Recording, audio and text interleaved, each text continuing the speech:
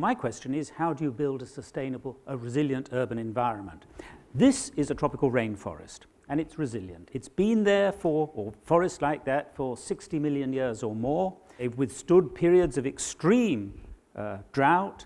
They've gone through periods of climate change, and they have a very stable internal climate. The temperature hardly changes. Even if it rains very hard, the streams only rise a little bit and then go down.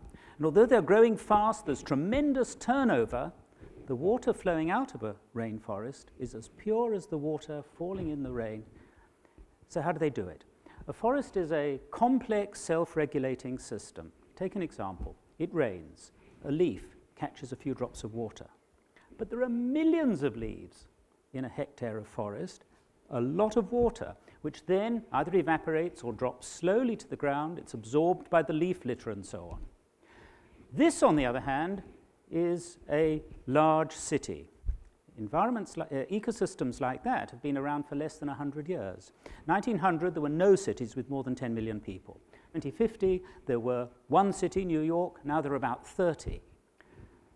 But we already know that they're not sustainable. For example, there are no surfaces to absorb the water. It rains, and the water runs off into the low-lying areas. If the drains are too small, or more likely the drains are blocked, then you get flooding. So what do? We cure the symptoms. Prevent the flooding, we build bigger drains, or we straighten out the river, or we build a culvert. And that causes problems itself. Flood surges downstream, too much sediment, banks eroding, heavy metal pollution, and so on. And of course, it's extremely ugly. Or take another example. Buildings absorb solar radiation. They consume huge amounts of energy. The concrete holds the heat. Cities get hot. As you can see, this is the case of Paris, but a tropical city can be 7 degrees warmer than the surrounding areas. That's not climate change, that's the urban heat island effect.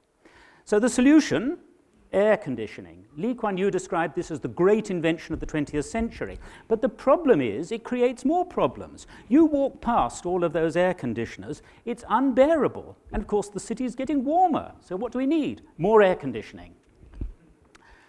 So how do you make a city resilient? The answer is that you treat it as a system and you understand how all of the processes interact together. And that's exactly what my colleagues at Future Cities Laboratory are doing to try and improve air cooling. They're trying to understand all of the factors which affect air temperature, because then they can make very focused changes, not just cooling lots of unnecessary air.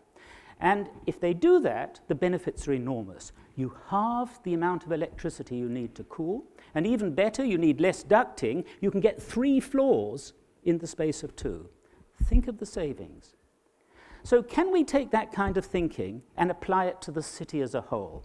Now, my opinion is that we have to, because fixing symptoms simply causes more problems. And we can start by doing simple things, replacing some of the processes we've taken away. What about more trees, or green roofs, or permeable pavements? These are simple things. Many cities are doing them, but mostly they're doing them for aesthetic reasons, because they make the city more livable. They don't really know how these are improving the environment in terms of its performance and its resilience. But there have been some studies investigating that, and again, the results are surprising. A green roof can reduce the cooling costs in a hot climate by 50%. A green roof, or lots of green roofs, can reduce the storm overflows by 25%.